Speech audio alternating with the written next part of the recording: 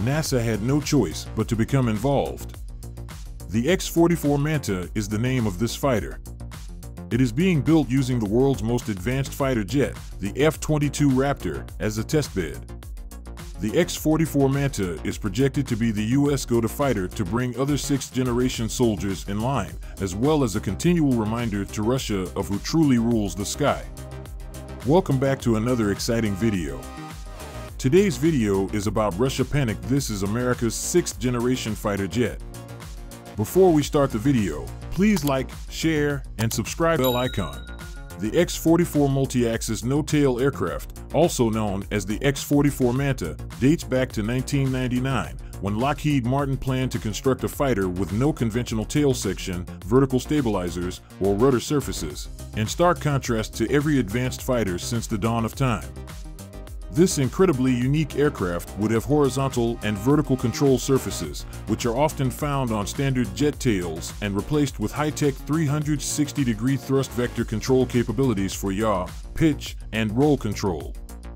This results in superior acrobatic ability over the opposing aircraft in the dogfighting arena. Instead of starting from scratch, Lockheed Martin's initial step in developing 44 Manta was to select a testbed on which it would be built. And what better choice for that duty than the F-22 Raptor, the best air superiority fighter in history? 2 decades have passed, and concepts for the X-44 Manta have been released, with one idea appearing in nearly all official drawings of the Air Force's future air supremacy fighter. The Next Generation Air Dominance Program, or NGAD for short, is developing the fighter. A program seeking $1.5 billion in funding, a $621 million increase over what was planned for the program in the fiscal year 2021. Despite the financing, the arrival of American sixth-generation fighters remains a long way off. As a result, there are some doubts about whether the X-44 will be selected as the top fighter. After all, its concept predates the 21st century and may be obsolete by now. Other nations are now aware of the tailless American fighter and may be developing fighters capable of competing with it. Well, the U.S. military has never been one to alter its plans due to concerns about piracy. They get it done to an unrivaled standard. And with their recent announcement that they had already designed, built, and tested a prototype aircraft from the NGAD program, followed by a birthday celebration image that featured a wedge-shaped aircraft with no conventional tail section, it's safe to say that some aircraft that had been in development for quite some time has come to life. One that has a striking resemblance to the X-44 Manta, at the very least. However, there is a problem for reasonable reasons.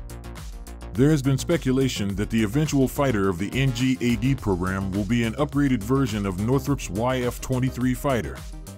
That is now in a museum owing to the F-22 Raptor, which narrowly beat the YF-23 to become the world's first fifth-generation fighter 30 years ago.